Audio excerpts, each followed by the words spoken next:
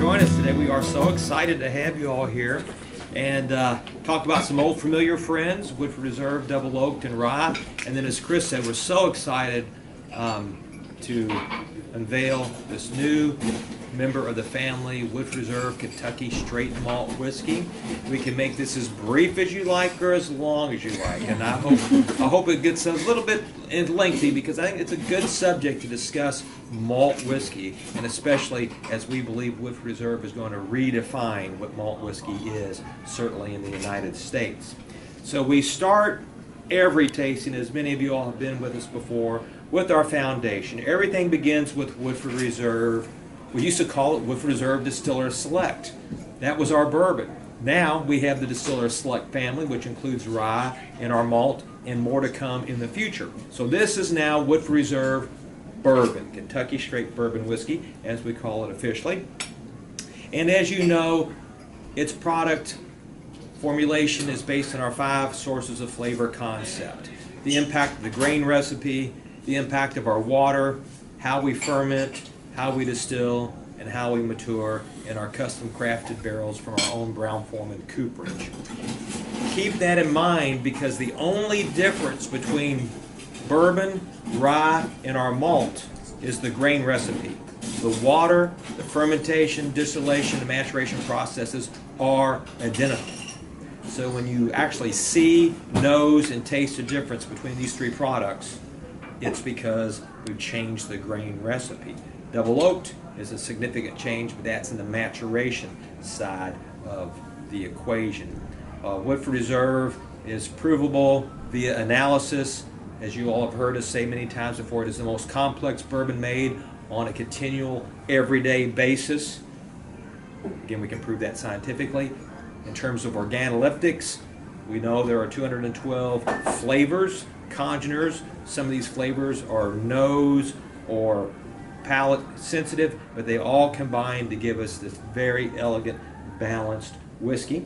And we're sitting here with all the whiskey, and you don't have any, so everybody come up and grab a glass. So please grab a glass from and Elizabeth will take us to a tasting. Distiller Select Bourbon, of course, very balanced and complex. What I love about this product is that you nose it, and it covers all areas of flavor. So sometimes you're going to get spice, sometimes you're going to get vanilla or sweet aromatic notes, other times you'll get more wood character, grain character, or the fruit notes coming through. So it's going to present itself a little differently, but you always know it's Woodford Reserve because it falls into the box of flavor of Woodford. Let's just join in nosing this. I mean, and today I'm getting more of the vanilla cinnamon notes coming through, but you all maybe experience it differently. But that's what I love about it, and that's what makes it so playful in cocktails and such a great base spirit for whether you're having it neat or on the rocks. Now go ahead and taste.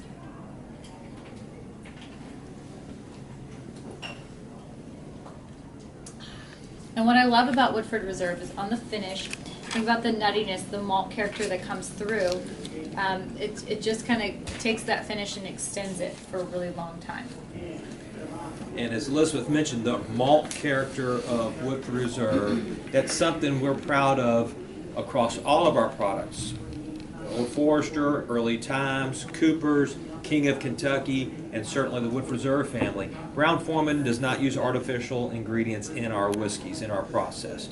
So all of our grain starch to sugar conversion for fermentation is completed through the addition of natural enzymes from our malted barley. So it's natural, it's authentic, and malt does add flavor. So the recipe, as you all well know, of Woodford Reserve and of Old Forester is 72% corn, 18% rye, 10% malted barley.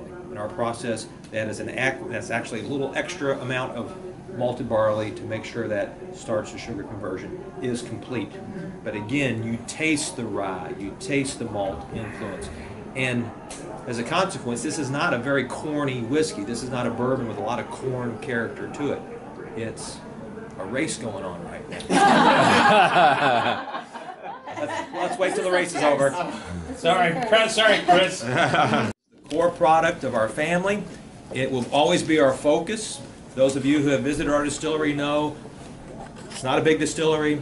We can't just make a lot of everything. So Its core business is to produce our bourbon, which of course makes the production eventually of double oaked possible. Those will be our largest volume members of the family. As we get into rye and malt, we can only make those at select periods of the year. So by nature of our production process, they will never be large volume brands. We will not be the #1 selling rye. We will not be the #1 selling malt whiskey. We can't. What we can be and are, according to the International Wine and Spirits Register, is the #1 selling super premium American whiskey of any type in the world. #1 American whiskey at our price position. And it's hard to believe, a little over 21 years ago, we scrambled to get 125 cases out the door. And now we're #1. So that will continue to be our focus, is our bourbon whiskey. All right. Bourbon whiskey again. We're going to sample another bourbon that we have. This one is near and dear to my heart because this is when I fell in love with bourbon, was with double oaked. I first experienced it just on the rocks with a little lemon twist, and it just blew me out of the water and allowed me to enter the club of drinking bourbon as just somebody else it didn't have to be in a cocktail, it didn't have to be dressed up, just as is, because it is spectacular. I call it a gateway bourbon. And this product, so it starts out as Woodford Reserve Distiller Select Bourbon. It's the same exact liquid, but instead of putting it into a bottle, we take it and we put it into a second barrel. And the second barrel is heavily toasted and lightly charred. So the toasting process is where you get into the real sweetness of the wood. So you're not setting it on fire, you're just simply heating it up. And it gets into the lignin layer, which is where all the vanillin is. So when you get all those buttery notes on the nose, butterscotch, you think of a Werther's Original, that's where it's coming from. Then we flash char the barrel for just up to 5 seconds so that it is still considered a bourbon barrel. So we're caramelizing those wood sugars. And we let it sit in that beautiful barrel for up to 12 months. And this is what the end result is. Comes out in a rich, rich, dark brown color. And then the nose on it, so you can never confuse which is which between the two, because the color is so much darker, and then also the nose on it is just absolutely decadent and wonderful. So go ahead and give it a taste. Cheers. Cheers. 90.4 proof, just as our original bourbon. So Elizabeth talked about our double oaked barrel. We're very fortunate that we have the Brown-Forman Distillery as a resource for our whiskeys. So when we introduced Woodford Reserve Distiller Select Kentucky Straight Bourbon Whiskey in 1996, most people didn't realize that we had developed a new style of barrel for this product. Your typical bourbon barrel is charred. I mean, that's what the requirements are, a charred barrel. And our industry has gotten the toast effect as an after effect, as a consequence of charring. But because Brown-Forman was also producing wine barrels on the West Coast at the Mendocino Cooperage, we were making wine barrels. We're making wine barrels for major wine producers beyond the Brown-Forman experience. And we learned how certain toasting processes worked and were recommended by companies such as Gallo. So we put that work, that knowledge, to use at the Brown-Forman Cooperage, and the Woodford Reserve barrel was the first whiskey barrel in the history of whiskey barrels to be purposely toasted prior to charring. Knowing that we would give up some of the toast with the charring process, we have a deep set toast. So it was an absolutely unique barrel. It's a 10-minute toast, a 25-second char. To create the double oak barrel, we virtually reversed the parameters. A 40-minute toast, 4 times longer than the Woodford barrel, and a 5-second char, the flash char, 1/5 the time, because the second barrel was to be used not as the original maturation vehicle, because this is a finished whiskey. And I haven't seen, this is a hint, anyone really writing about this concept. On it. It just escaped people's, I think, understanding that this is a finished whiskey. It's Woodford Reserve finished in a second barrel. And up to this point, Every whiskey that I'm aware of, Scotch, Irish, you name the source, has been finished in a used barrel. A barrel that someone else used before. And it could have been port or sherry or rum. We've done that. We've certainly done that with our 4-wood. We've done that with our maple wood finish. We've done that with our Chardonnay and our Pinot Noir finish. It's very common. If we can do it, anybody can do it. But what no one has done before is to make a finish barrel uniquely and specifically for a product. So the double oak barrel was designed to finish Woodford Reserve exclusively in. It's a unique barrel. So this is the only whiskey in the world that I'm aware of that is matured and finished in 2 barrels made specifically for it. No one's ever done that before. And I'm not aware of anyone's doing it since. The original barrel was made for us. What is toasted for Michter's? Isn't that a? It's a rip-off of us. But did they make the original barrel? No. Did the distillery make it? Did they make it? Did their cooperage make it? They don't disclose a lot of information on that, Yeah. so. Well, yes. So, thank you for confirming. Were the original. Red Nick says so. Yeah. So, very special whiskey. And the International Wine and Spirits Register also talks about our standing. So Woodford Reserve Double Oaked is the #1 selling ultra premium Kentucky bourbon in the world. Kentucky bourbon specifically, this is #1 super premium American whiskey of any type, which is brilliant. So we're not the #1 selling ultra premium American whiskey because that honor belongs to the Jack Daniel's Single Barrel brand, which is far larger than this. So those are our 2 bourbon expressions. Let's pass around the Woodford Reserve Distiller Select Rye. There are a lot of ryes out on the market right now, and rye whiskey has been making a really strong resurgence over the past few years. And I'll just start with our grain recipe because it's distinctly different from a lot of the rye grain recipes you see out right now. So we are 53% rye, 33% corn, and 14% malted barley. The 14% malted barley is really important because it gives us the natural enzymes we need to convert all those starches to sugar. Rye grain is a very difficult grain to break down, and so you need to have enough enzyme to really get it to work. And that's important because if you look at a lot of what you see on the shelves, it's 100% rye or 95% rye. And so how are they doing that? They're having to use some other sort of assistance with that process. So we're very proud that we're making a product that is very much in the style that they were making pre-Prohibition. This is the old watermill rye recipe that Brown-Forman produced many years ago. And so it really is like tasting a piece of history with modern technology kind of mingled with it to give it the great processing it needed.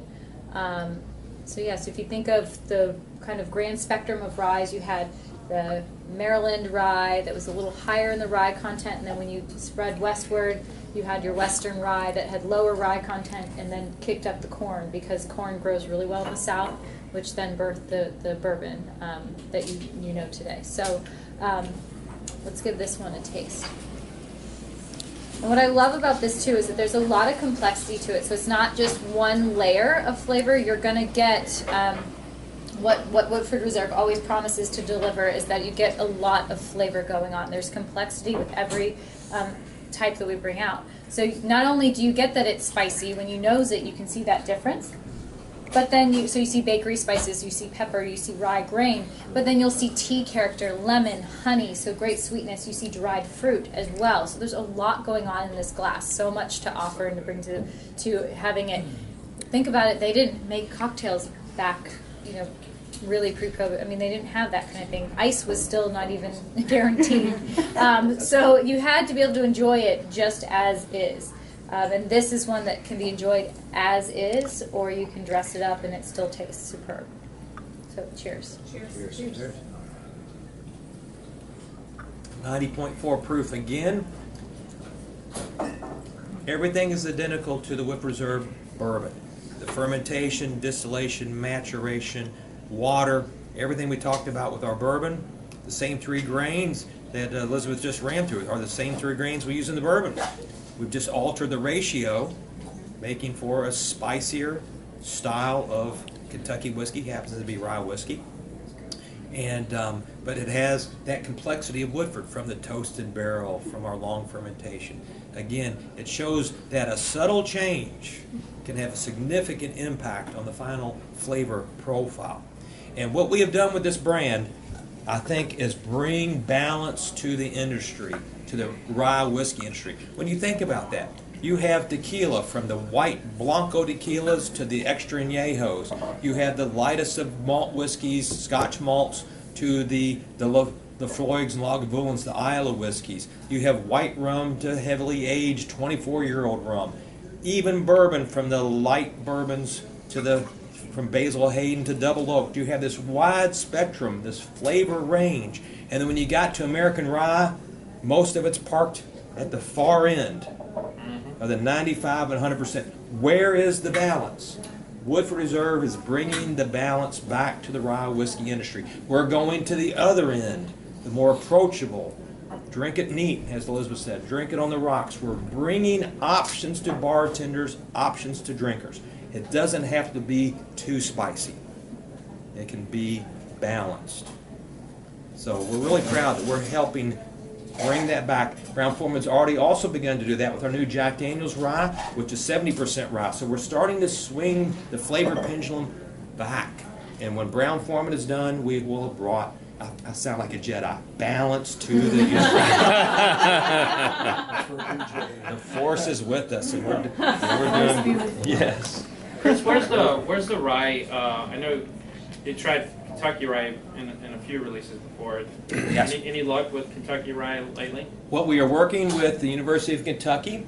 We're working with the state of Kentucky, the agricultural department, and growing rye in Kentucky, growing barley in Kentucky. One of Elizabeth's projects is we'll be growing some cool corn. More on that later in Kentucky. You want to see her on a tractor in her Draper James dress? You're not going to see that. Maybe. Why not?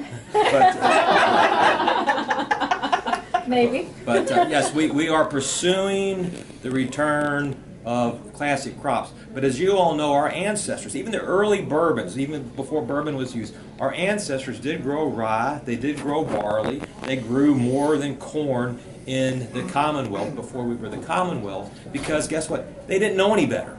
That's what you did.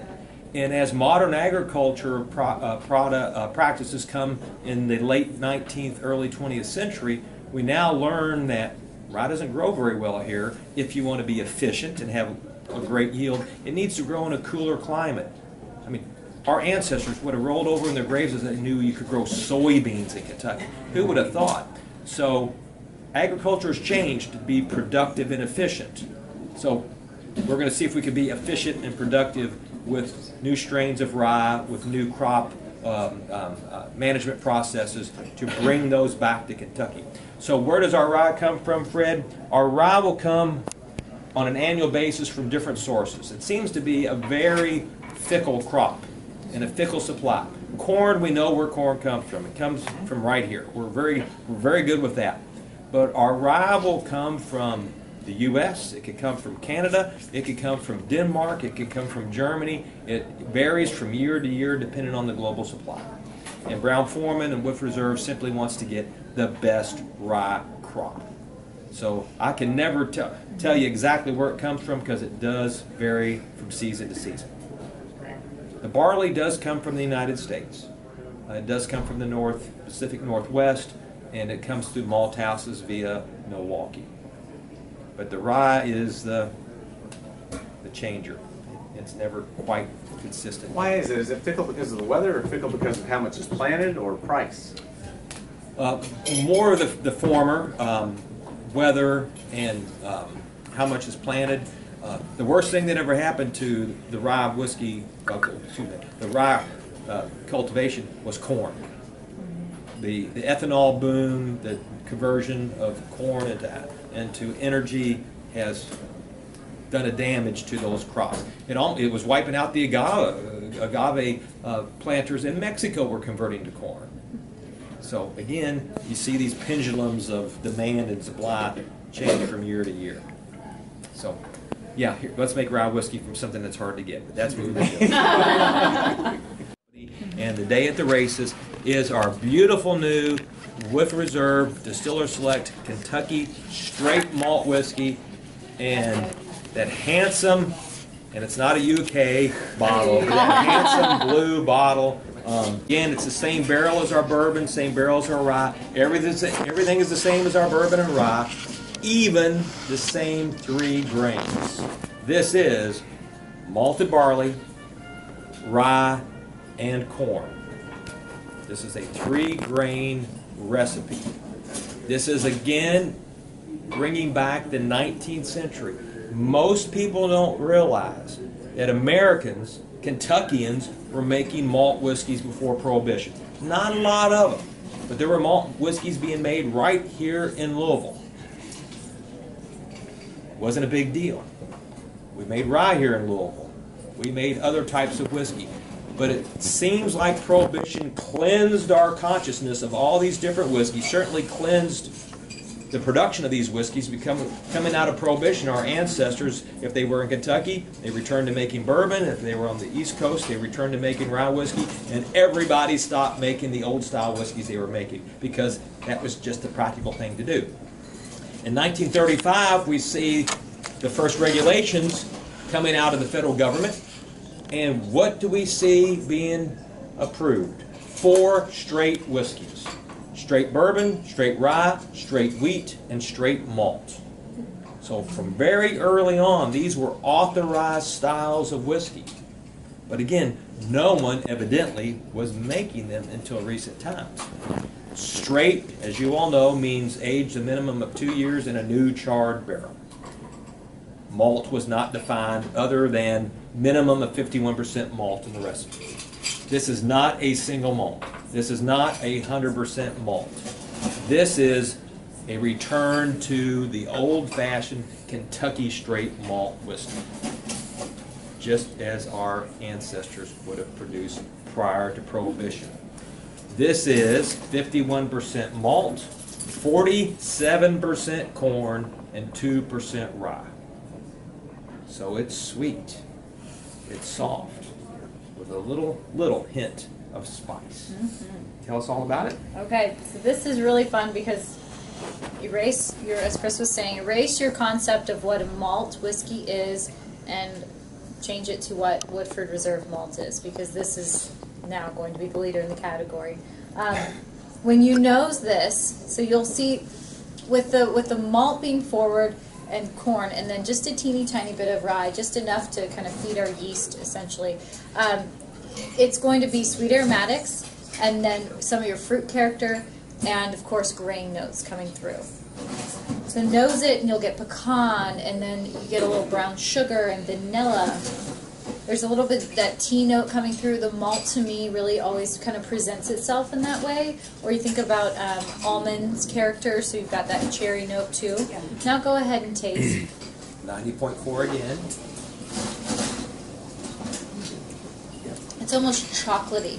Like it gives you that chocolatiness. It's got that spice comes through on the palate from the barrel. So cinnamon, clove, little slight cedar wood in there. So it's very, very easy to drink and totally different. It doesn't have, sometimes when I taste a lot of the, like a scotch, and not an unpeated one, it's more of the fruit forward, apple-y character, apple sauce, whatever. And then this is more on the, it gives you some of the, more of the pecan notes, the nuttiness of the grain that comes through. So easy to drink and very complex. There's layers upon layer of flavor. So I'm very excited to see what people think of this, what they do with it, what bartenders do with it. There's a lot of opportunity in that space, so we're really, really excited about this one. So this is not to be compared to a single malt Scotch, a single malt Irish, single malt Japanese, single malt Tasmanian, single malt Swedish. Well, or even an American. Or a single malt of any type. Yeah, I mean any type. This is a Kentucky straight malt whiskey. It's different. And while there have been some small amounts of 100% malt made in Kentucky in the last few years, obviously we had our 100% malted barley expressions of the Master's Collection. This is the first of its kind since before Prohibition. The first Kentucky straight malt.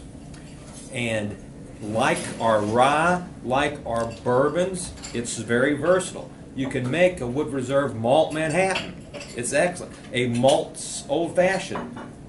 A Malt Mint Julep. Pretty darn good. Yes. You got to make sure you get the right ratios of sweetener and mint. But this is versatile. This family can be enjoyed neat on the rocks and then in the classic cocktails. So that's where we're looking forward to next, to see the experimentation of bartenders and consumers in making great cocktails and drinks out of this new Kentucky straight malt from Woodford Reserve, and just enjoying it neat. Having it on the drink menus, having it on the back bars. Again, there will not be a whole lot of it. It'll be in about the same ratio of our rye. We're going to always make sure that we take care of Kentucky. The Kentucky consumer has been so good to us. We're going to continue to support them. We won't allocate only here, only there. This will be nationally distributed, but again, we always make sure we take care of the Kentucky market, the home market, first of all. So, as Chris said, we expect this to start shipping to retail in June and on the market.